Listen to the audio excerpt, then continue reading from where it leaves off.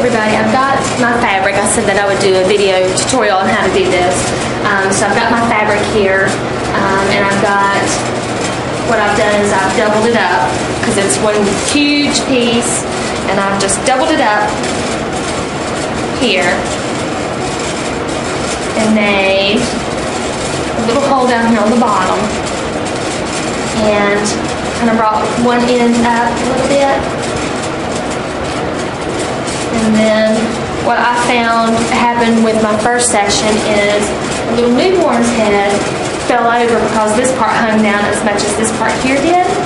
So for the next section, I made sure that I pulled the front part up just a little bit so that it hangs a little bit higher than this part here. And then I just pulled it over the branch like this. Okay. And when I pulled it there, I actually took the two pieces and separated them in the back. As you can see back here, I separated the two pieces in the back. And I brought this up a little bit because the baby, when it hangs, it's going to pull. So I brought this side around the front, and then I went around the opposite way and brought this one around this way. So you have that cute little thingamabob there.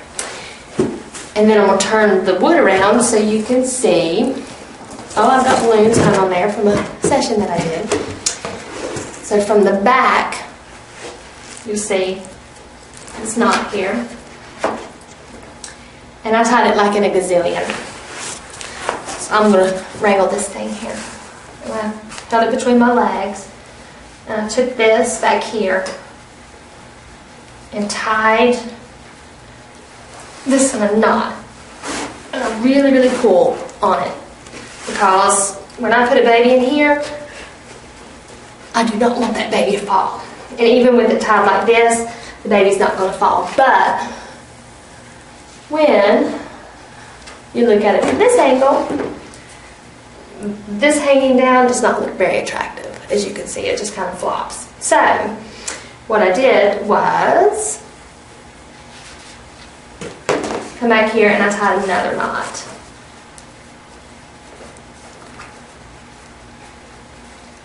I made this one a little bit looser and just kind of crammed the edges in so that it wouldn't see it. You couldn't see it from the front side. So you see on the back side, it's not very pretty.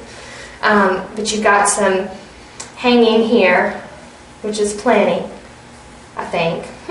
Like I'm an expert, I've only been able to do this twice. But I will go ahead and put it on the branch first, and then I just take the baby, and either if I've got the baby, then I'll have Mom hold it up in like this, so you can see through it, and then I'll just slide the baby in this way. Imagine this is baby's head. Try to bring the fabric where the opening is kind of like that. Of course, it would be the other way because we wouldn't want this ugly knot to be in there.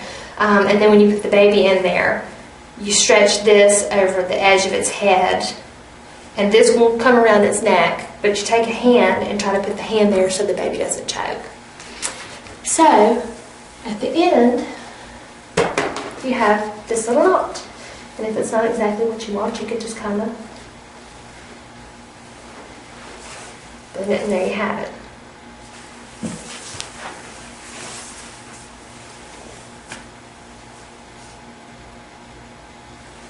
And then for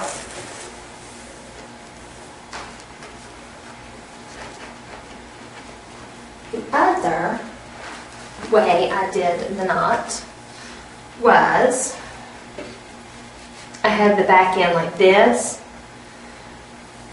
and I just brought it around, and from the back side, like here,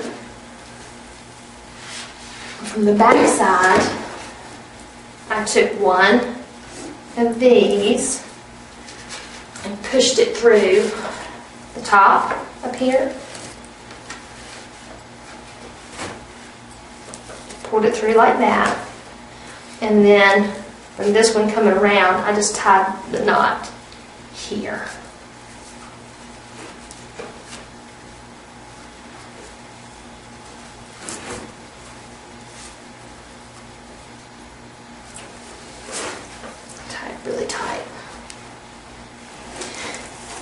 And then also do the pull check to see if it's going to stay. So, there you have it. And then you can just tuck this in wherever you can find the spot to tuck it, so that it doesn't show on the other side. And then you have a different kind of knot. So, that's how I did it. Hope you enjoyed it.